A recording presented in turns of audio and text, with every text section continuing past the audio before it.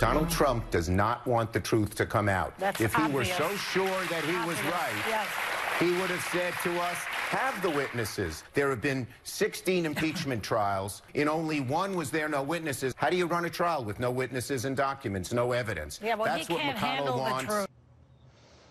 Oh, what a tired old line that is. That was Chuck Schumer on The View yesterday, once again calling for more witnesses and documents ahead of the impeachment trial. Our next guest served with the Senate with Schumer for nearly 20 years. And he says he knows exactly what tricks the minority leader might try to pull. Joining us now exclusively, former Senator and Attorney General Jeff Sessions. All right, Senator, what sort of little chicanery will Schumer try to pull here?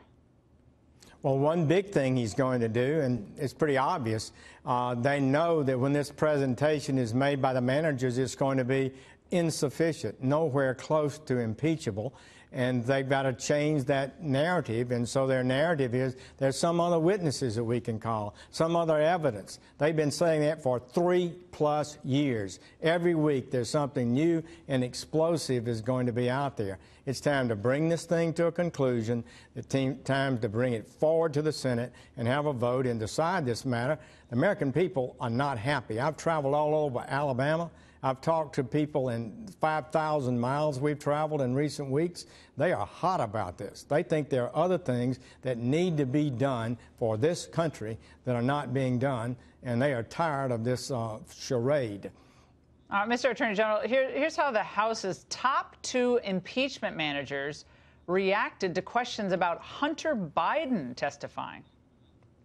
Anybody like Hunter Biden who has no information is not a relevant witness. But the desire to have Hunter Biden, for example, this is a desire just to continue the smear campaign that they sought to get the Ukrainians to do.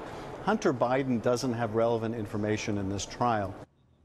Should Hunter Biden be asked to testify?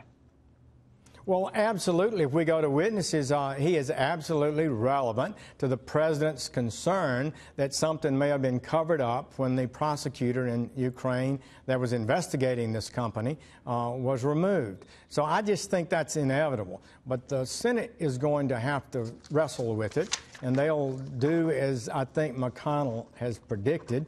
They'll hear the arguments, they'll see what the evidence is, and decide if there'll be any witnesses. But if they are witnesses, certainly they should be called from both sides. Now, Senator, tell us about this, the moderate Republican senators and this desire to be seen as taking this all seriously when this was a fraud from day one, from the shift work with the whistleblower to the no quid pro quo, to the no underlying crime, to the hearsay. It's all a zero. And yet we're supposed to go through this nonsense and waste everybody's time and money for another 2 weeks? And McConnell can't, get Manchin and Doug Jones to, come around to the side of good sense here, and Romney, Collins, Murkowski. I've got to say, it puzzles me. Well, I do think the Republicans it's time for them to toughen up. There is not an impeachment case here. This is a terrible, terrible abuse of the awesome impeachment power. And the first time this has ever happened in our history. And it should not be done. And so the Republicans need to think clearly. They need to call it what it is, an abuse of the process. And you are right.